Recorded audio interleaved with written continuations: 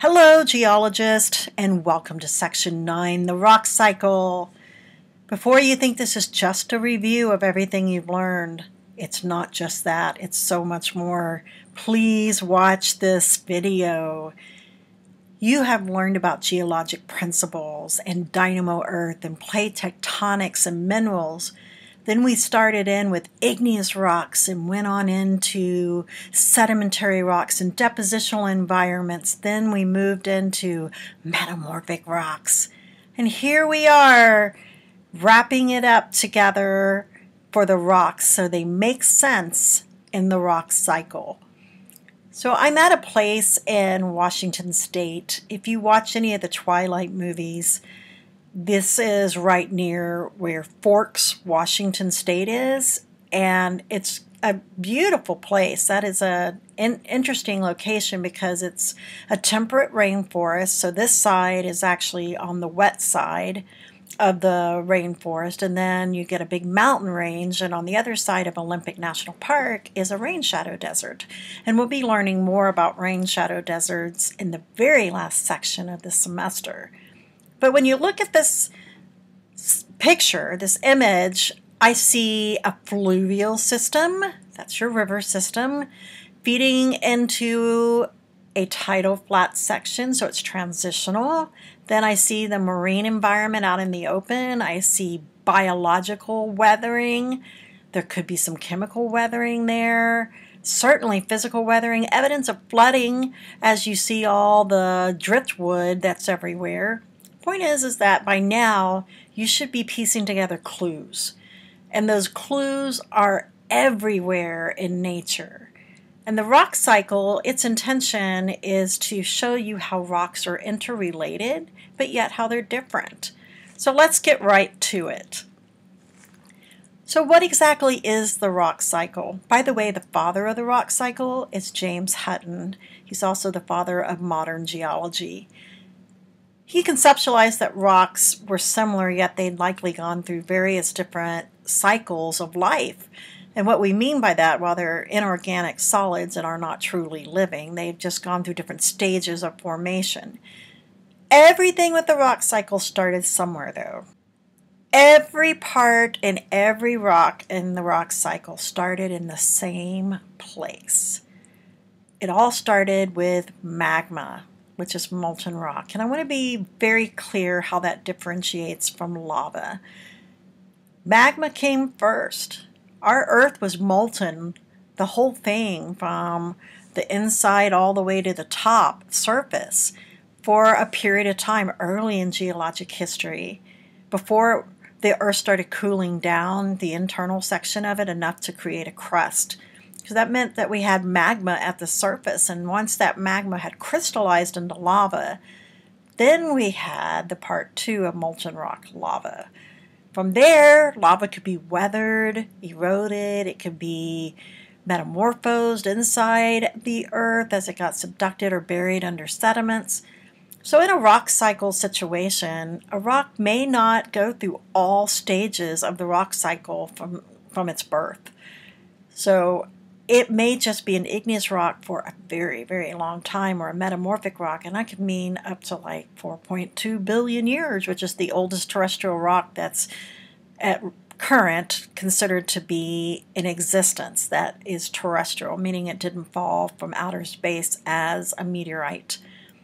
So how could a rock stay in the same form for so long? So a number of reasons. The first might be its location. So if you're inside the middle of what's called a craton or a shield, which is the center stable parts of continents that don't get bombarded by plate collisions, it may not change that much. So that's one way. Another way is that it is just lucky.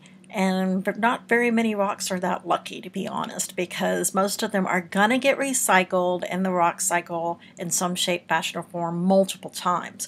One really cool thing about the recycling process of rocks is that some of the original minerals on Earth, which were zircons, they formed right as the magmatic processes started to crystallize and the Earth's temperature dropped enough to crystallize this mineral. Zircons have been around the longest, so What's cool about them is they've been in rocks because they've gone through so many cycles of the rock process, from igneous to metamorphic to sedimentary, maybe back to another sedimentary rock, maybe to another igneous rock, maybe to back to sedimentary, maybe it got metamorphosed 5 times. My point is, you don't necessarily have your zircon and the other minerals and rocks go through one phase cleanly to another phase, like from igneous to sedimentary, sedimentary to metamorphic, and back to igneous. It doesn't work that way. It can go from any stage at any time, or stay in one stage and duplicate, like being a sedimentary rock 4 or 5 times. But the thing about zircons that makes it special is that zircons require such hot temperatures to be made that we don't have hot enough temperatures anymore to melt them. So with every alteration that they've undergone for billions of years of the Earth's existence, they have layers of crystalline structure that represent those changes. So you might have a zircon that shows some kind of mountain building event 3 billion years ago or 2 billion years ago, and then again 1 billion years ago, and then 550 million years ago, and then again during, let's say, 66 million years ago and 50 million years ago. So you have all of these histories encompassed in just looking under its crystalline structure and microscopic view. You can see and piece together the Earth's history. So zircons are kind of a big deal when we're talking about the rock cycle, because they prove that rocks do go through these unique cycles. So the rock cycle simply is the formation, alteration, destruction, I'm going to come back to that in a minute, destruction, and remaking, rebirthing of rocks from natural processes on Earth. That could be from weathering, erosion, burial, subduction, metamorphism, melting, cementation, lithification, all these terms you've been learning about. So let me go back to that destruction of rocks. We never truly destroy the rock material. We just may destroy the rock that was made. So we're not shipping rock material out into space right now. So that means that we're recycling what we've already got here. Doesn't mean we might not do that in the future, but I want to point that out right now, that the destruction is not of the material, the destruction is of the rock itself, and it's being remade into something new. In a nutshell, that's the rock cycle. So if it wasn't clear to begin with, let me re-emphasize how important the cornerstone, the beginning of the rock cycle is, and that is magma, molten rock. So here's an active magma chamber. You've seen this diagram already once, and an inactive. So this is where it's crystallized and cooled down, and now it's just a plutonic intrusive igneous rock. In order to have a lava eruption, you would have to have the magma first. My point is, the rock cycle never could have gotten a kickstart without the help of magma. So that is the origin point, the beginning of how all this started. And there was an actual beginning point. It wasn't like it just started when the Earth was made. It started when we finally had radioactive heat from the decay of radioactive elements in the core that started to create convection and started to make magma plumes, which were hot spots that worked its way through the asthenosphere and started to bring molten rock up to the surface. So all of these things had to fall into place to initiate rock cycle status on Earth. So we are going to do a review of rocks, because I want to make sure that when it comes time for your exams on rocks, that you are clear that these rocks have these terms, these have another, these have the others, how they're related and how they're not. So igneous rocks, sedimentary rocks, and metamorphic rocks all have special terms to describe their textures. And so those cannot be transposed to another rock type. For example, igneous rocks, you can see this is phaneritic texture, this is aphanitic texture. Phaneritic texture has the interlocking crystals. Aphanitic texture does not, although it could have phenocryst, which is the porphyritic texture like this andesite does right here. So igneous rocks are always made by molten rock material. The trick is, and the important key is, where did it crystallize and cool off? Where did those minerals grow? And the length of time they have to grow is going to dictate if they're going to be phaneritic or aphanitic. So when you have plutonic rocks that are cooling beneath the surface, miles beneath the surface, sometimes 10s and 20 miles and 30 and 40 and 50-ish miles below the surface, sometimes just a couple of miles below the surface. That's going to change the character. Also, I might add the chemistry that we learned about margarita mixes of all of these various different igneous rocks. So let's get on with it and get back to those margarita mixes. So if you remember felsic rocks, they were the real cool ones in terms of temperature. So they crystallized at very lower temperatures. They had lots of quartz, potassium feldspar, which is pink. They had some of the black stuff that makes the little spots in them as biotite, but they do not have the same minerals like you would see in mafic and ultramafic. Since they're cooler, they crystallize, and when you have a volcanic eruption of felsic material, it is super violent, have pyroclastic flows, you have lahars, you likely have lava domes that collapse. These are very special rocks when you have volcanoes that produce rhyolite. Which brings me to how we read this chart, because remember that every one of these groups, felsic, intermediate, mafic, and ultramafic, have an intrusive / plutonic rock that's for that specific type of chemistry, and it has a matching corresponding mate, for a better lack of words, that's extrusive / volcanic. And in the case of felsic, the intrusive plutonic rock is granite, and the extrusive volcanic rock is rhyolite. So if the colors for felsic are the pinks, the tans, the whites, and very, very light shades of gray. The intermediates are the 50 shades of gray. That's the big joke on intermediates. And then you get the mafics, which are super, super dark shades of gray and black. And then you get the ultramafic, which have black and green in them. So of course we're going to have rocks that are made on these boundary markers, like between mafic and ultramafic, and between intermediate and mafic, and between felsic and intermediate. My point is this: you're not going to have the perfect trained eye to know which is which, but you're going to work on that. You'll get better with practice.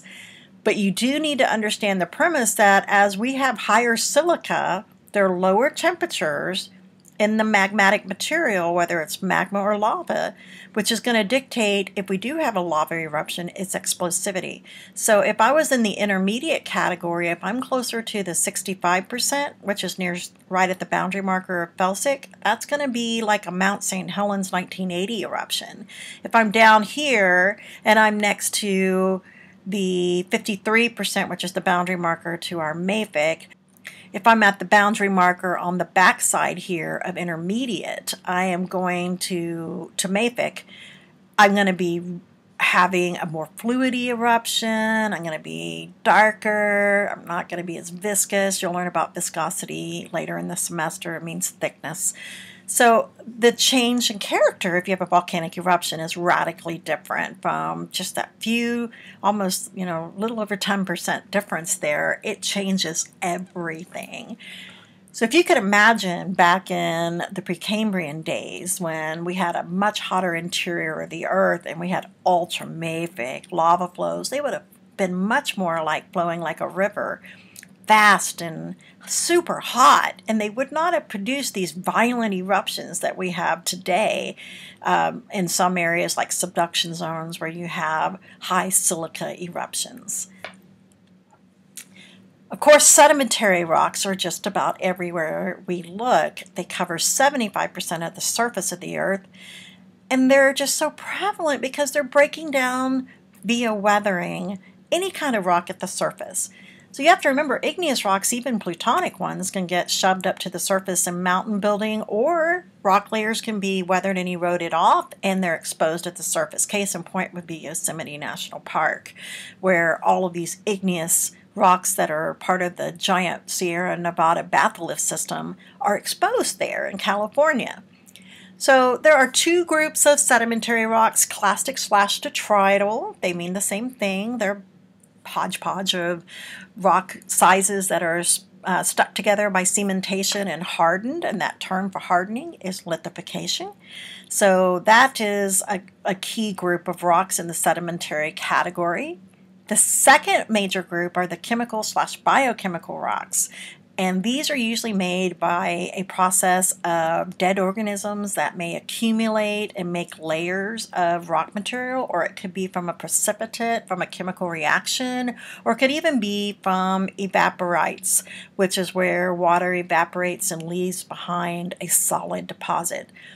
In this image right here of Going to the Sun Road, this is the river that's right next to it in Waterton Glacier International Peace Park.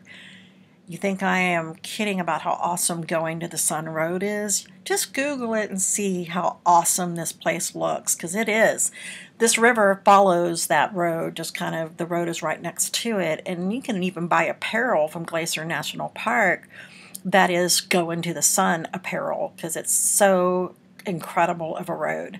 Nevertheless, this is just a tremendous river. Not only is it beautiful, but you can see weathering happening before your eyes. So at the bottom of that river basin, you can imagine the stones and the rocks that are falling off here and here, and the canyon walls are grinding at the bottom. So that's going to allow for breaking down of more rock and also scouring the bedrock, which that stuff gets carried downstream and redeposited as a new sedimentary rock. The point being is, it's happening before your eyes everywhere. Sedimentary rocks are being made, they're being altered, they're being destroyed and made into something new. Weathering and erosion were two big concepts of these first 9 sections that you've had. So weathering is the breaking down of stuff, and erosion is the transportation. So I'd ask you to look at these 3 pictures and identify the one where erosion is present. That's going to be not just the breaking down, but the removal of those broken down sediments. Is it where the bent trees coming out in Glacier National Park on the left, causing biological and mechanical weathering? So it's breaking up rocks and rocks are falling to the road down there, or middle where you see the Grand Canyon, or is it on the right side where you see a big section of a rock slide that fell off and all the rocks are at the bottom of the canyon? They're giant boulders, bigger than sometimes a house in size. Which one represents the erosion? Remember, that's the removal. So I'm going to give you a hint. I'm sure you've guessed it already. It's this one, the Grand Canyon. This is the gorge down here where the Vishnu schist, yeah, it's a mouthful, right? Vishnu, V-I-S-H-N-U, schist. It's a metamorphic rock. And then there's the Zoroaster granite. That makes up the 2 major rock formations down here. They are so rock solid. They represented the cores of ancient mountain ranges, and all these sedimentary rocks that are on top are much, much, much, much younger. You're going to learn about that when we move on to some of the new sections, like section 11. It's called the Great Unconformity. Nevertheless, the river that carved all this stuff down did it in record time geologically. Did it in less than 6 million years. So that is like super Olympic fast when it comes to erosion. That stuff's not just been weathered down, it's been eroded, it's been removed and carried downstream. So it means the lakes that are receiving the water that contains the sediment are being overloaded with sediment. That's problematic for places like Lake Mead. Lake Mead is like one of the primary sole drinking water resources for Las Vegas. And so what happens when the lake fills up with sediments? What do we do about that? That's a whole nother story, but it is something that you should be concerned about if your drinking water comes from a lake. All right, let's talk about metamorphic rocks. What makes these special as compared to the other 2? They have a very, very narrow window of opportunity to form from right at the surface down to about 55 kilometers.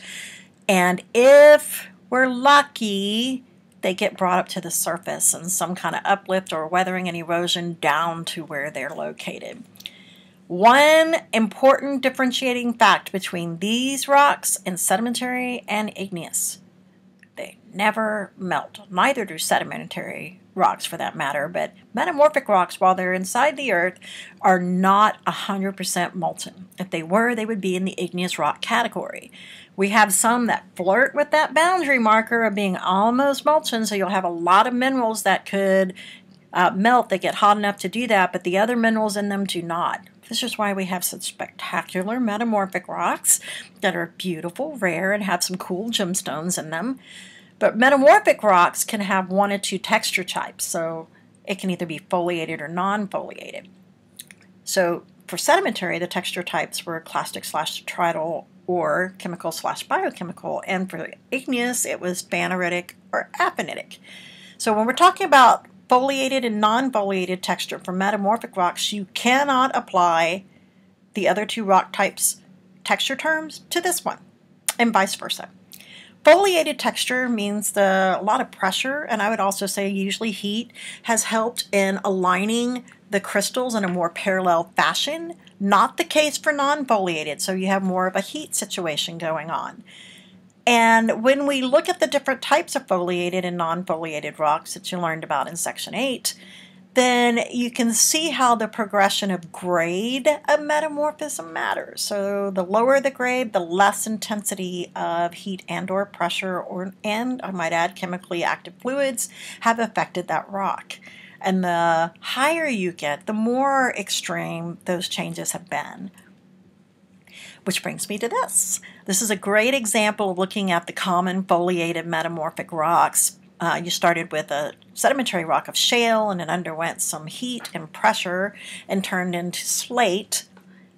By the way, slate is what makes up your really expensive pool tables and dry erase boards. That's the material behind that. Phyllite has a little higher temperature, so it makes some of these things like muscovite and biotite. Chlorite gives it more of a metallic sheen, and it has more pressure applied to it, so it kind of has a wavy appearance on top. Schist is, if you follow, here's the low end of schist and the higher end of schist, and you follow through, you can make all these minerals that I'm pointing to right here. But notice one of the main ones is garnets. So garnets are commonly found in schist. Then you get to gneiss, and gneiss is the banded metamorphic foliated rock. They would just say gneiss is the highest grade. That is a common metamorphic rock. Then you get it into molten category. So there are a few times that I've seen gneiss that has some granite right next to it, and it's because there just wasn't enough heat and pressure to change it, or there was some kind of unique situation there.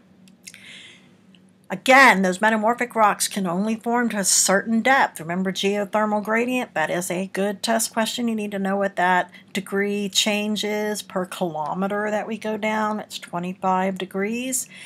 And each of these markers, like green schist facies and blue schist facies, granulite facies, all of these represent very specific conditions that are common that make these very unique rocks groups.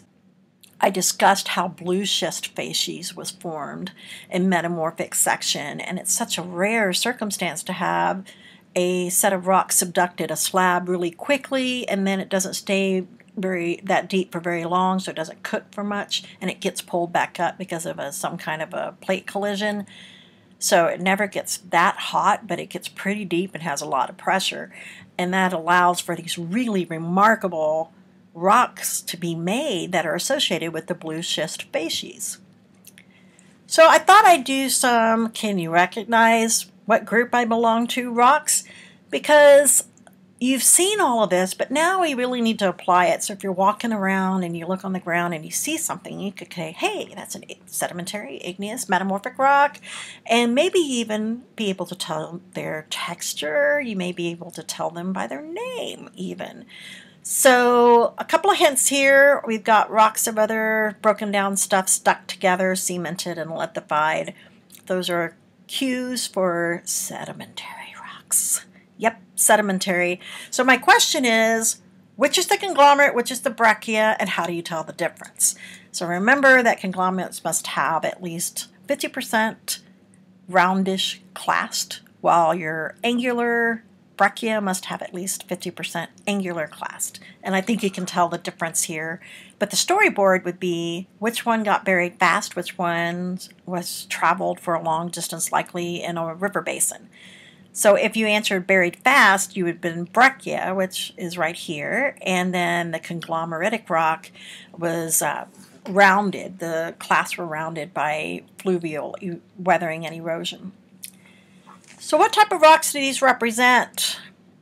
If they're a pair, that might help. I don't always show them in pairs, like on tests and stuff, but the idea is that you can see they are match. They are the same chemistry. So that puts it in the margarita group, and that would be igneous, right? So remember that the pink ones, pinks, whites, tans, and super, super light shades of gray, they represent felsic chemistry. So you've got an extrusive at the top, or volcanic rock at the top, and you've got its matching counterpart down here that would be plutonic / intrusive.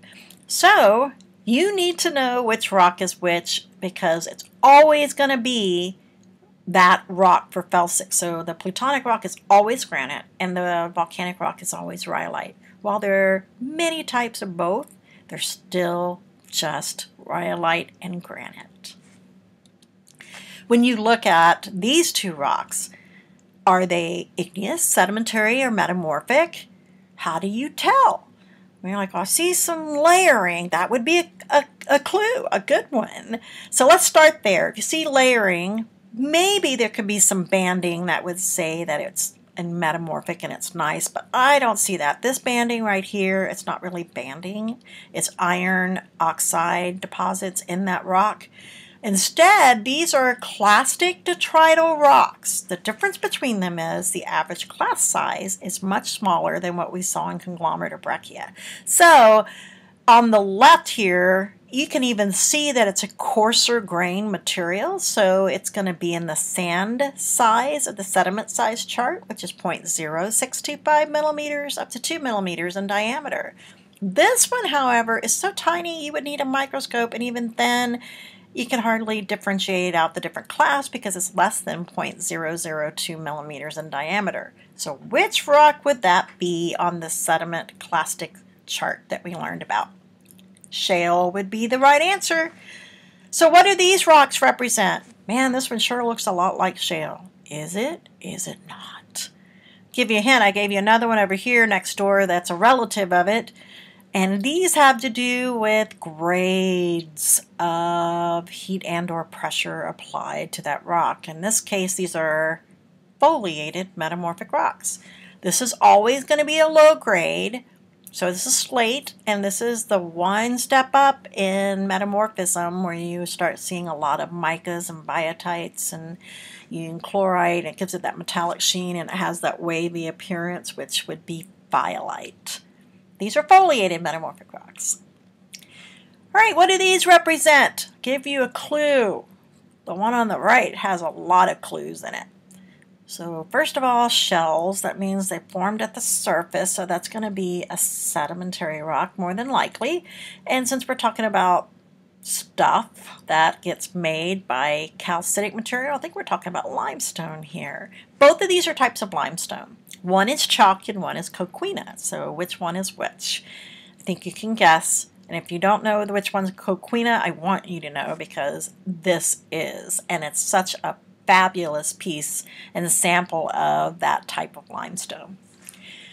This one has a clue right off the bat. It's those lines and bands in it. So that makes it a special type of metamorphic rock. That's always going to be a high-grade metamorphic rock. Nice. It is a friendly, nice rock that is G-N-E-I-S-S, not just an N-I-C-E rock. So nice. My favorite personal metamorphic rock is because it has some really just incredible conditions by which it formed. So you have to imagine this used to be like salt and pepper granite, which was an intrusive igneous rock, but it probably got buried under a mountain range and got heated and pressurized really severely, like in a high-grade metamorphic conditions, and this is what happened to it. Ooh, what are these? Well, I don't see this, but I do see crystals. Very visible in this one and this one, not so visible in this one. These are all the same rock, by the way. Not the exact same rock, but the same rock name. They are a metamorphic rock that are non-foliated, and they come from quartz sandstone. So if you need to review what that particular rock, parent rock is, the quartz sandstone, and what it makes, I need you to know what that is for testing purposes. The point being that this particular metamorphic rock goes from lower to higher grade metamorphism. So by the time we come over here, it's recrystallized and multiple times, which is the higher grade version of it.